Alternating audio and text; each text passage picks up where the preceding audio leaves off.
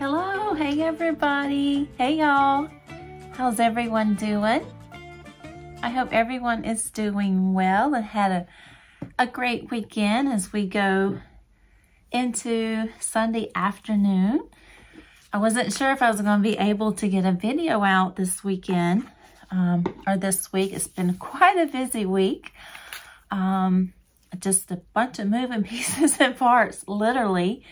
But this mama's heart is happy, and I am happy to share with you some things that I did get a chance to make this week, some things that I was working on last week. So yeah, let's dive into it. Like I said, I hope everyone has been doing well. Good to see you or get a chance to speak with you. I did write some notes down over the week. Hold on, I gotta go get them. Okay, I'm back. I thought they were in the living room on my craft cart, but they were not. It was actually in here in my craft room. So I did write some notes down this week as I was going through my week, some things that I wanted to speak to you about when I did get a chance to do a video. It has been a very busy week, as I mentioned before. Now, talking about my notes, writing down different things that I was going to speak with y'all about. Yeah. Oh, I put in here pattern tester. I saw where Mama Made Minis was reaching out for pattern testing for their snuggles. It's like their loveys, but they're plush and they're like huggable snuggles. I want to do that. I hope they pick me. I very rarely pick to do pattern testing because I'm just afraid I'm not going to have the time to dedicate to that project like it should be. But y'all know I love my loveys. Mama Made Mini loveys are just adorable. I love making them. So I'm like, yes, I so would love to pattern test some of their huggable, snuggy loveys, lovables, plushies that are coming out. And I can't wait. Even if I don't get picked to be a tester, I cannot wait till those patterns come out. So that was on my notes, but I wanted to talk about a lovey. This little mouse lovey. Isn't she just the sweetest little mouse? So I made up a little mouse like this, and I'll post a picture up, and it's sold in my craft fair. Sold at my craft fair, and I gave the Angelina Ballerina book with the lovey, paired it up with that book. And so one of the ladies that bought the Angelina Ballerina for her daughter, I think she's like 18. Well, she has I think a little niece that wants one, and she told her daughter's like, won't you just give it to her? And her daughter's like, no, she's mine. So she reached out to me and asked me if I could make another little Angelina Ballerina, but do her in purple. And I'm like, sure, I can do that. And so this is a lovey from Mama Made Minis. And she's not from their book. She is from their Mini Loveys pattern on Etsy. And I believe it's called Maeve the Mouse. And I know I finished it maybe last week, and I need to contact her and let her know, hey, I have your little mouse ready. But I wanted to do a video and show her because with the Angelina Ballerina that I showed with the pink dress and the hair bow, several have asked me, how did I do that? And I said, well, this will be a perfect, now that I have the physical lovey in my hand, I can, what am I looking for? Oh, the Etsy shop. Okay, so let me see. I think it's Maeve the Mouse. It's their mini lovey pattern on Etsy. But she wanted the purple one, and these make up super quick, so much fun to make. So, and with her, I did not use the Bernat blanket yarn. I used Parfait Chunky and the Adorable from Hobby Lobby in the color flannel. But this is called Adorable, and it's very similar to Parfait Chunky, but it's a little bit thicker of a yarn than Parfait Chunky. I think it's kind of like, the structure is almost like a blanket yarn, but not quite as thick as a blanket yarn. And actually, when I pulled it from my shelf, I actually thought it was Parfait Chunky. And I started working it up. And I'm like, this feels a little thick. Especially when I'm trying to tie the knot in the legs. And I looked, and it was actually Adorable from Hobby Lobby, which worked out fine. I mean, and I also used a 4.5 millimeter hook on the head and a 5 millimeter on the body and the dress and the ears and everything else. So if you was to make this out of like a Bernat blanket yarn or a thicker blanket yarn, I think the pattern calls for a 7 millimeter on the head and an 8 millimeter for the body. But since I'm using a smaller, y'all, I have patterns in my Etsy shop. I'm thinking, I need to make that. That is so cute. Oh, goodness gracious. So much to do, so little time. Also, I'm going to show y'all the books I got for Christmas. I haven't done that video yet. So I'm running behind. I wanted to show y'all some more makes that I did.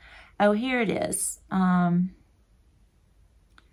Mini Maeve Mouse pattern from Etsy, from Mama Made Minis. That's where, can you see? That's where this pattern came from. It did not come from the book. I don't think they have a mouse pattern in their book. I don't think so. But anyway, so back to this little lovey. Kind of tell you what I did to make the dress.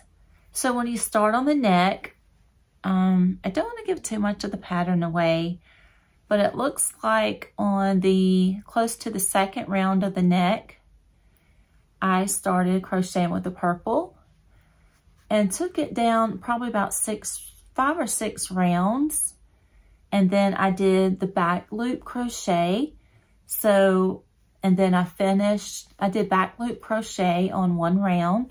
Well, I actually did it on 2 rounds because I wasn't sure how far I would want to attach the skirt.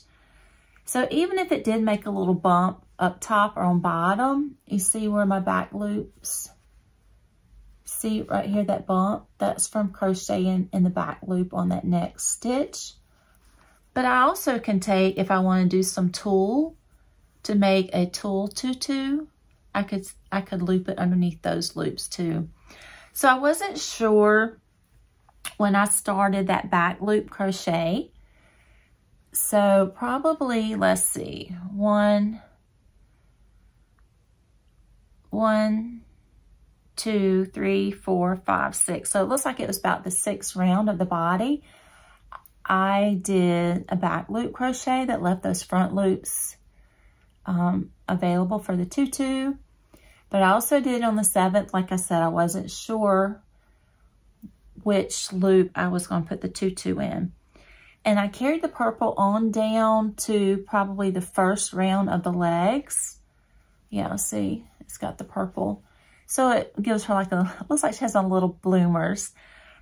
And then I switched it back to the gray and finished off the pattern. And then I went back in just with the yarn and a needle. And I just kind of finished up the collar, gave her some straps for her little dress,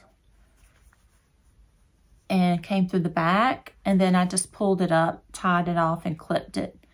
And so for the headband, I took just the yarn. I didn't do a single crochet or anything like that. I just made a bow, tied a bow, and then brought the 2 ends of the yarn through. And I'm sure I pulled it up through here somewhere, tied a knot, cut it off, and tucked it back in. And then I went in and just tacked these little bows down so it wouldn't be so floppy on her head or so loose on her head. Now, then I went back through and I just added the tail up underneath the skirt. So I thought it turned out adorable. It's really easy to give your little mouse lovey a dress.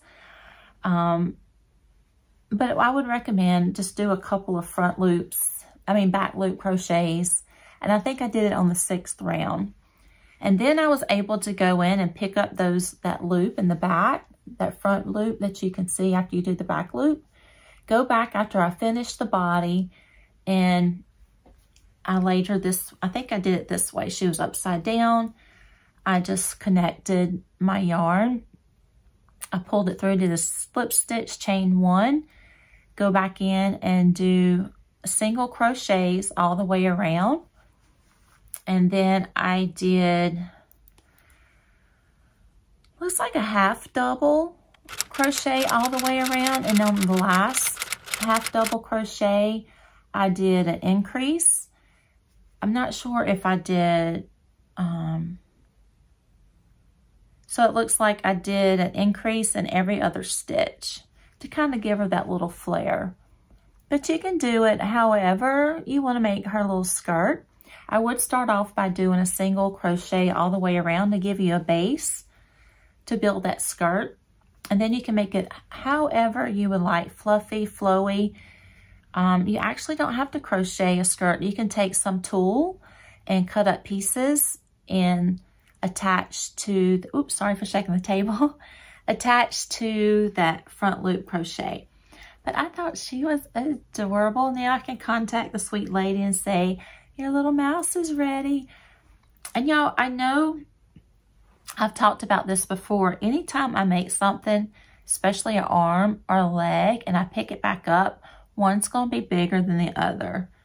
I don't know, does one of her arms look bigger than the other?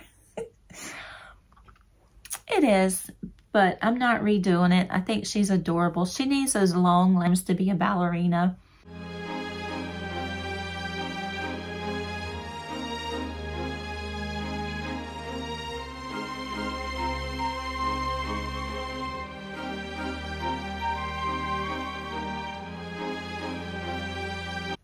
I thought she was cute. So this is one of the things I wanted to share with y'all, was the Angelina ballerina and how I attached her dress. Go ahead and do a screenshot if you like. Kind of give you an idea of what she looks like. And like I said, you can always do this a little bit shorter and then come in on the second front loop. If you did a back loop stitch on the 2nd or the 7th row, put you some tulle under it. Just make her however you want to make her. But I thought she was adorable. I enjoy making loveys. I am so ready to make more for market. These little mini ones sell really well. You can also do this to pair with, if you give a mouse a cookie.